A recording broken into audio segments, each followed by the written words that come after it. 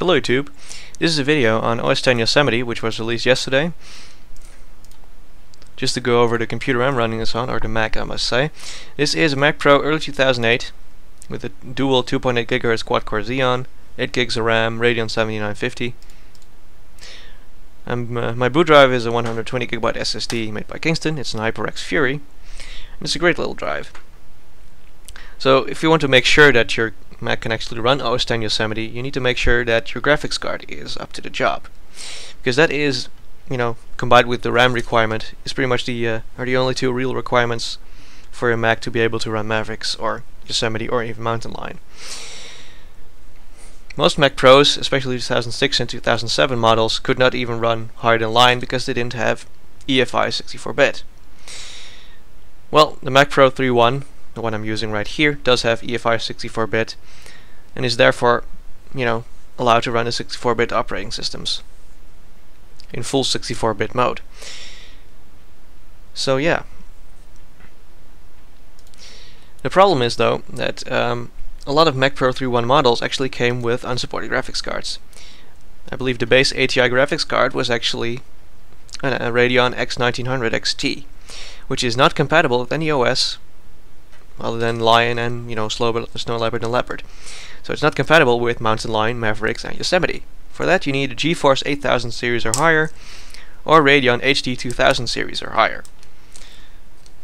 Or of course Intel HD graphics, which also will work just fine.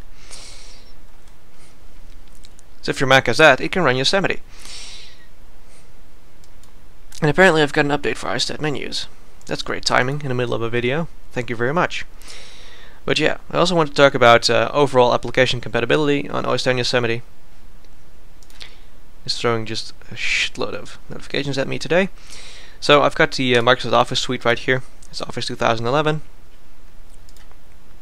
Runs just fine. You can do all your various typing you want to do.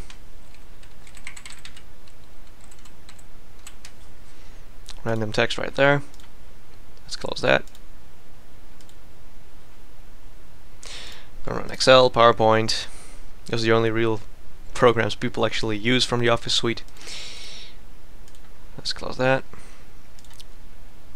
I haven't actually ever used Excel yet on this installation. There we go. And of course I've got some other programs right here, like the Adobe CS5 suite. Works just fine in OS X Yosemite. It's a couple years old already, it's like 2010 or so. But it runs beautifully in Yosemite, I can tell you that. Let's open up Premiere here so you can see that it loads up just fine, works just fine.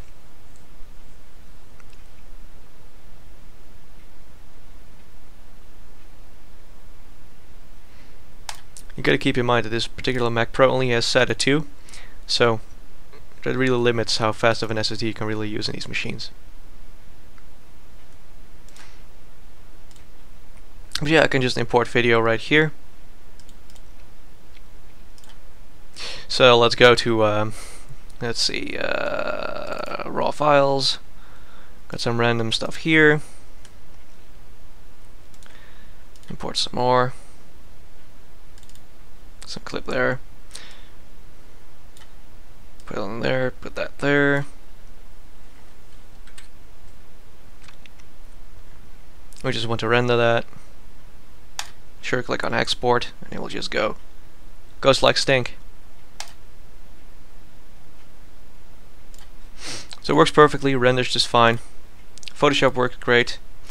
So pretty much, if you're a frequent user of the Adobe suites, and you're still contemplating whether you should upgrade, this is definitely the OS for you. Works just fine. Takes better advantage of high resolution screens. It looks gorgeous on anything of 1080p and higher. Below that, maybe not so much. It's a matter of taste anyway. And of course, all your various web browsers work just fine. Let me open up Chrome and Firefox right here. I've actually run Firefox, it seems. There we go. Got Firefox open. Got Chrome there. All works just fine. But the new Safari is actually a lot faster than it used to be, even in the one that's used in Mavericks. Pretty much has the same code in it. But this version is just gorgeous. I mean, look at that title bar. All the colors on the website just scroll right through. And of course the new tab view is gorgeous as well. Let me open up YouTube here. There we go. See, you got a gorgeous tab view right here. If you have multiple tabs open of the same website, you know, it will just stack them. Let's see if I can pull that off. Let's see.